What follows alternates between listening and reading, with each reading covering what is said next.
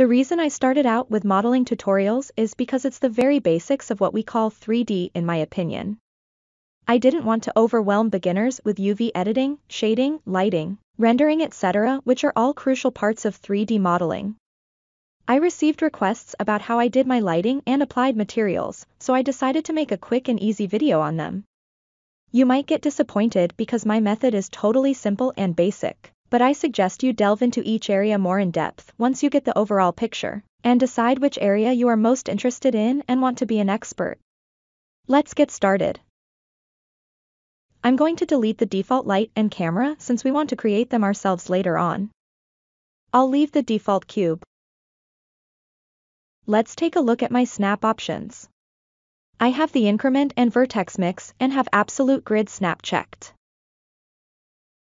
Let's move the cube up while pressing Ctrl for grid snap. We need a floor, so press Shift A to add a plane. Scale it in edit mode and extrude this edge up in the Z-axis. Think of this process as making a backdrop in a studio. We don't want this sharp edge, so press Ctrl B to bevel and increase segments. Shade smooth. Let's add a camera now. Orbit around to how you want to see the object in camera view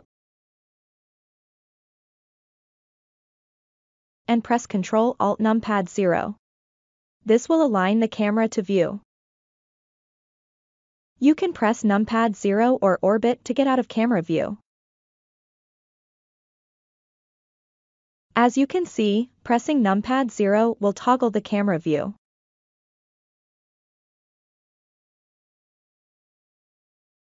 There's also what's called lock camera to view in the view panel.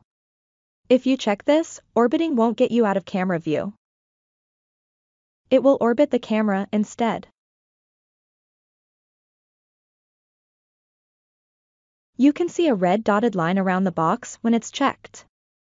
I use this a lot to manipulate the view, so I've assigned a shortcut to toggle this option.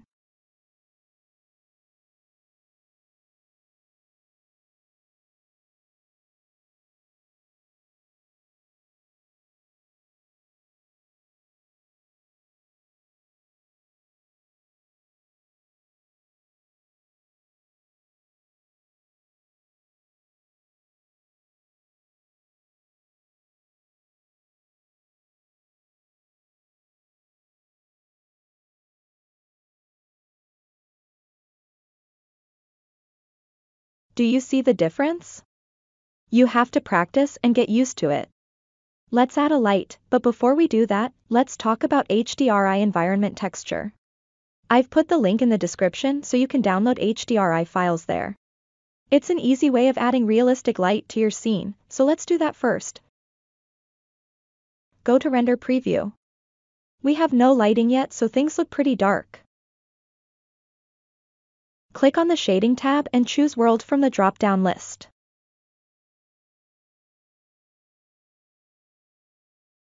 Press Shift A and search for Environment Texture. Open the Hdri file you've downloaded. Connect color to color. Now you have instant realistic lighting. Let's add a material to our cube. First, let's take a look at my color management options in Render Properties. I have Standard for View Transform and Medium High Contrast for Look. Go back to Object and click on our cube. It already has a material. Let's delete it and add a new one. You can use Shader Editor or Material Properties to your right.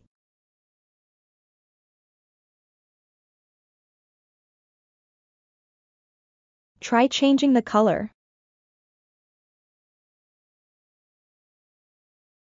Let's take a look at metallic and roughness. When you add a material, metallic is set to 0 and roughness is set to 0.5. I usually just play with these two properties. I told you it's simple, right? Try reducing the roughness first. You can see that when it's 0, the object looks reflective.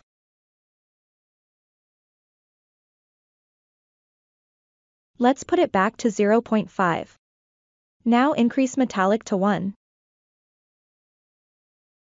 It's shinier but not reflecting much.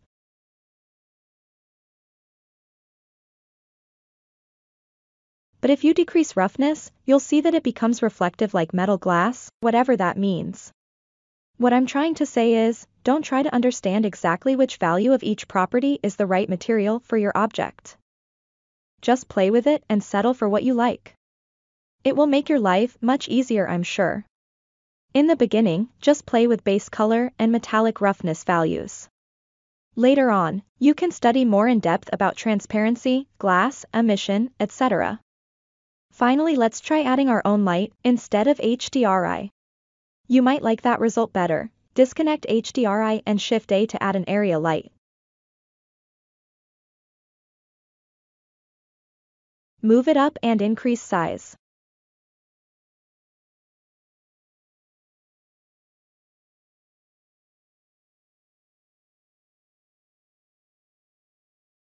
Change pivot point to 3D cursor and rotate a bit in the x-axis.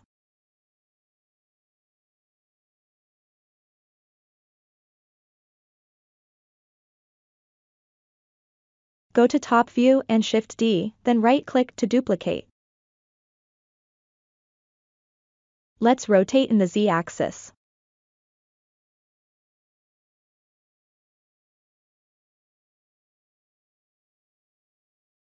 Let's increase power for both lights.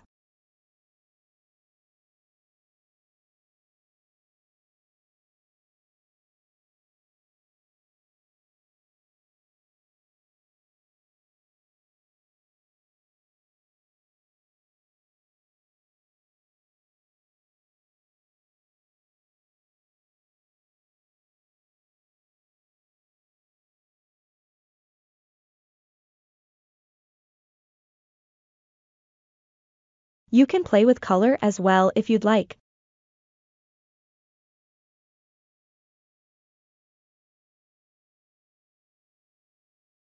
Change the render engine to Cycles.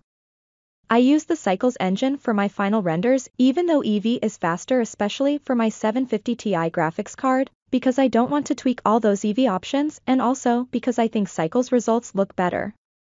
Hope this video was helpful for those of you who may have been confused or overwhelmed by all the options for lighting and shading and whatnot. Thanks for watching and please subscribe if you haven't. Have a wonderful day, guys.